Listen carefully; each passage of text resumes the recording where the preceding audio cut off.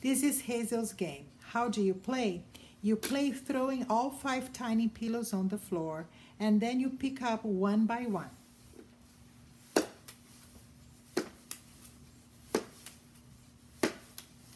Number 2, you're going to pick up the tiny pillows, throw them on the floor, and now you're going to get 2 at a time. So get 2 and then you get the other 2.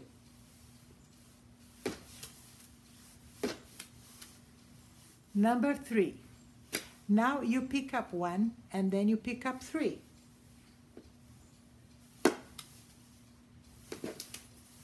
Number 4, now you're going to pick up all 4 of them. Number 5, throw one up in the air and swipe your pointer finger on the floor. Number 6, you're going to throw one up and you're going to let one go one at a time.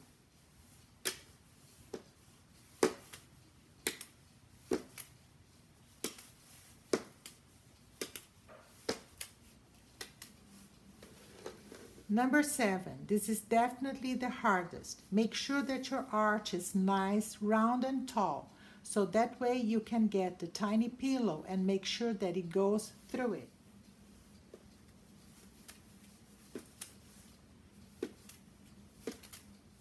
So this is how you play Hazel's game.